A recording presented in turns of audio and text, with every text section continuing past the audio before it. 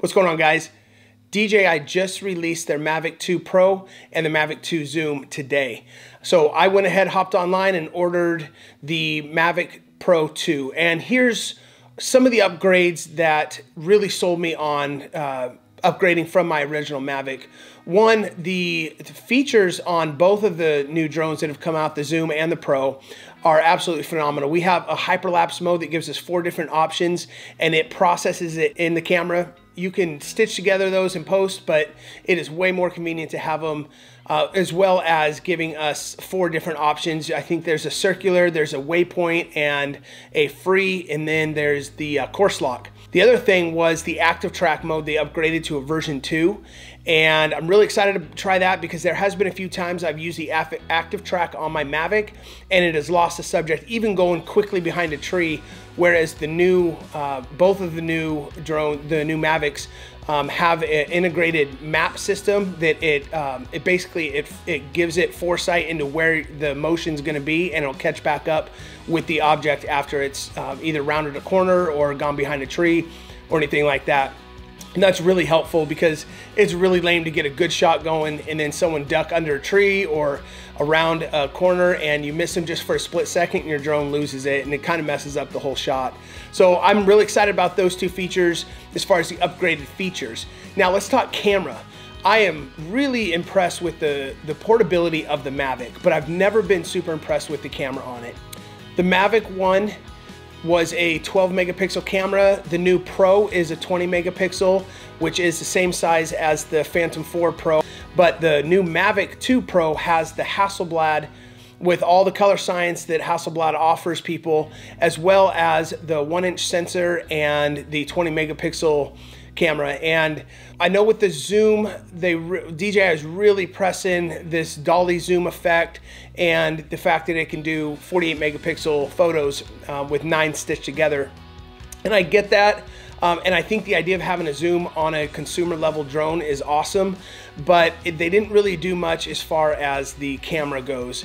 And for me, I saw such a drastic difference when I started using the Phantom 4 Pro and its 1-inch sensor and the 20 megapixels than I did with my Mavic. So I opted to go with the Pro because I really wanted that better quality photo. Now, as you see right here with the zoom effect, I can get that with my original Mavic. I can get that with the new Mavic, especially since we're going to be having a bigger sensor size and more megapixels to work with. You do lose a little bit of that parallax, and the idea is that with the zoom you can zoom in and really get that background moving at a different rate than your foreground subject. And so if you're rotating around something, you really get that parallax, or if you're raising up and you're dollying down or something like that, it could really look pretty cool, and it will look great. What I love though is that you can still do those same effects in post. In fact, I did a video on this channel of how to create that vertigo effect in Final Cut after you've shot it on the Mavic. So for me, that wasn't enough of an upgrade to make me want to get the zoom. I know a lot of people are loving the zoom, and I think the idea of having to get closer to your subject in order to get some of those same effects, that is kind of a bummer, especially if you're shooting wildlife and you don't want to really disrupt it, and I would discourage that greatly.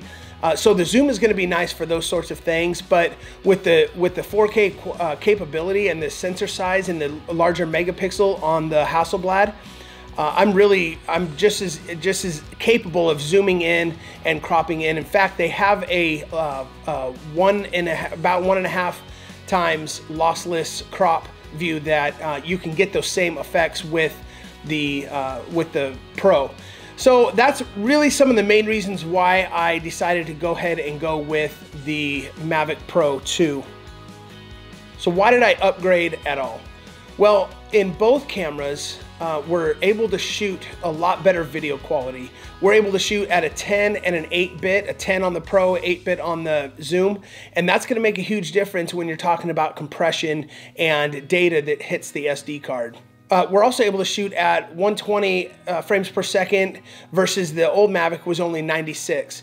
So you get some of those little details, and again, if you're a hobbyist, I would say, you know, these aren't going to be a huge deal for you, but for someone who uses it on a little more of a serious level, we're also able to shoot at H.265 now versus the H.264 before.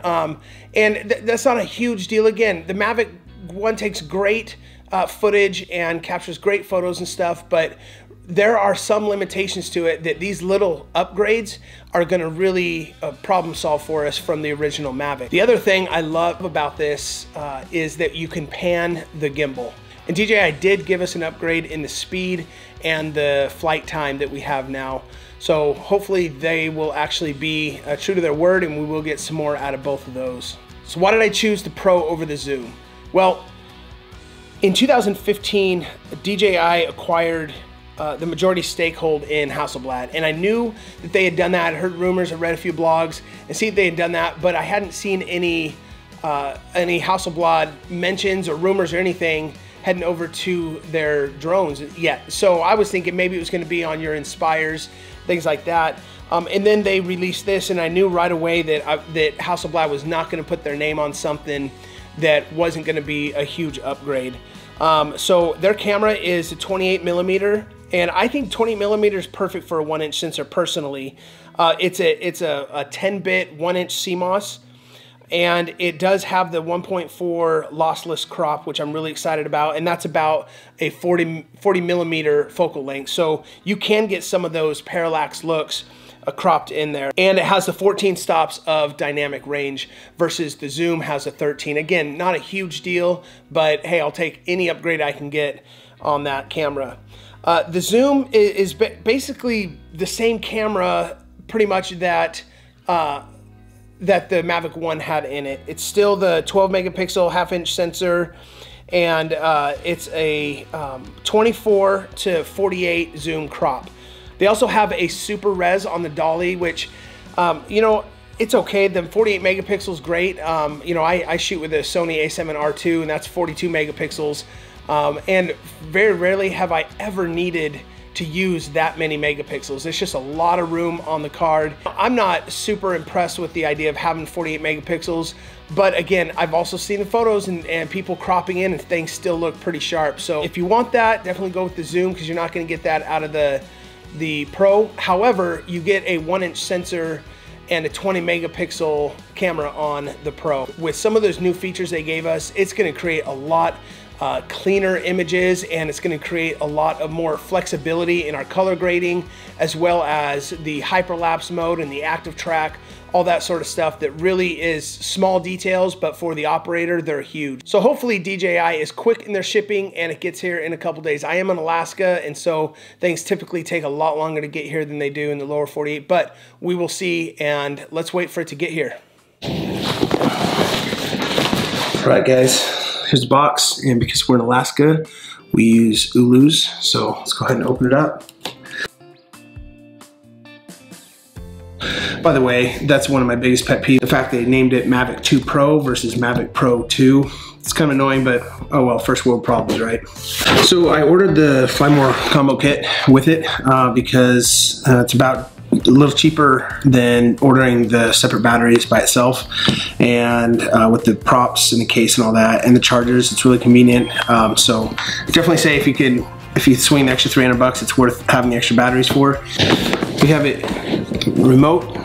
It is a little heavier, I can tell right out of the gate. It's a little heavier, and I noticed what they did with the joysticks is they made them removable, which is really handy because I have broken them before. So yeah, not too bad though. Drone, actually this feels a little heavier also, but that could just be me. So yeah, let's check it out. And it's a different finish than the Mavic 1. I like it. Yeah, it's pretty cool. It's a different clamp on the gimbal, which is nice. I believe it's one clamp. So you just, yeah, oh my gosh, that's so nice. Look at that. Look at that. Just one clamp. Super nice. And that way you don't have two pieces you're hauling around. That is a really nice camera. Seems to be a little more sturdy than the Mavic 1. I have had to replace the gimbal on my Mavic 1 after a crash. and it wasn't hard to do, but it still is pretty flimsy. This definitely feels a little more solid, so that's nice. One thing I noticed right off the bat is that we can access our SD cards without having to unfold it, which, you know, again, first world problems, not that big of a deal, but it was a good idea for Mavic to do that.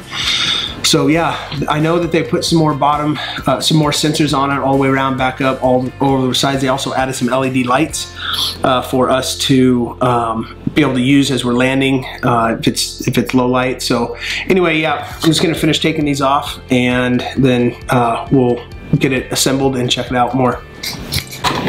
So just like the old one, you need to make sure that these are out first. Man, this just has a heftier, more solid feel to it than the Mavic 1. I mean, they spring out nicely. Yeah, boy, I don't know. Maybe I've just had my Mavic 1 for too long, but these feel great. Same thing goes for the props. Is the old one, you know, you'll have the white for the white props, and for the white motors, and the other ones, the ones without the ring on there.